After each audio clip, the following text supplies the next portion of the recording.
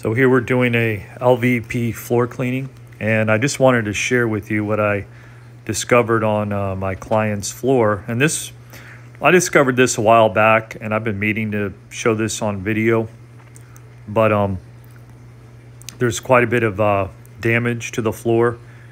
And one of the things is when you clean these floors, you gotta be super careful. And I would always go and perform a conservative approach to cleaning this type of floor, because just because a manufacturer says it's waterproof doesn't mean that it really is, depending on how it's installed and what kind of adhesives they use and whatnot, because these floors I've seen have a tendency to buckle when they're not properly installed, and likely this was not a proper install.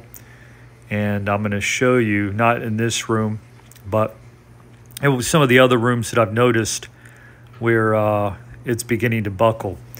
And a good area to check is underneath the bed. And I'll show you several areas where underneath the bed it's buckling quite a bit. And of course, you don't run a machine under the bed, or hardly clean under the bed, right? Here's some water damage from a pressure washer. Somebody pressure washed the outdoor of the house, and they blasted it through the water went right through the window there. So there's some water damage there. I also pointed that out. You can see some wood rot here. Technically, these floors aren't really supposed to go near a pool. This is a pool right next to this house right here. So you can see the buckling there and the cupping. It's in pretty bad shape. So I just thought I'd share that with you. Just be careful on these floors, and take care.